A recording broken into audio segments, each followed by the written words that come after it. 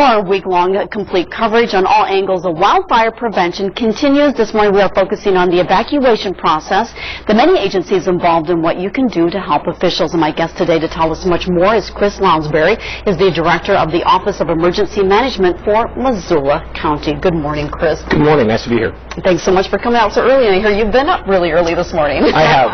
We have a 6-week-old daughter at home who got me up at 4 this morning. So. I remember those days.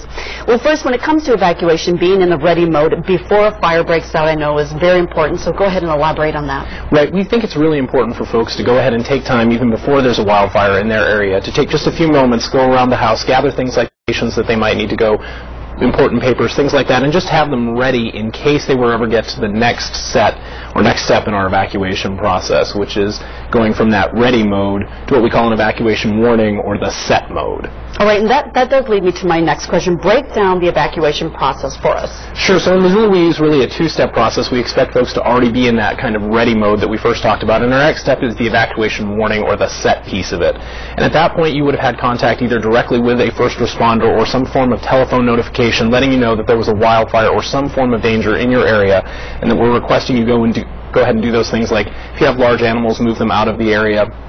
If you need to pasture them someplace else, consider packing items into a vehicle, or if you have access or special needs, that you make sure that we're aware of those, so that if we get to that next set, that go set or that evacuation notice piece, now we're ready for you to move out of the area. Mm-hmm.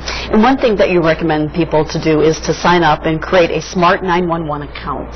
How does the system work? Right, so Smart911 actually has 3 different pieces to it. We have the Smart911 piece, all under the same banner, that goes to 911. So if you call 911, you're able to create a safety profile, list things like medical conditions or special needs you might have. There's another piece that goes with that that's a piece that we call prepare, which allows you to go in and say, for example, I would have different needs during an evacuation. I might need assistance getting out, or I might have large animals and need places to shelter them. And that's a piece that our local responders can use if they're working on an evacuation plan for an area. They can actually query that information. And the final part of that is the kind of outbound notification piece, where you can register your cell phone and your home phone as part of that account and check a box that says, if there's an emergency in my area, I want to get telephonic notification. I want the phone system to actually call me and tell me what's going on in the area, and we're able to do that with that Smart911. And it's all available under that one banner. You just go one place, create one profile, check the box that says you want those alerts, and they'll come to you. Does that include texting with that? It does include texting. If you have a cell phone and you check the box that you want to receive texts, it will actually send a text as well. Okay.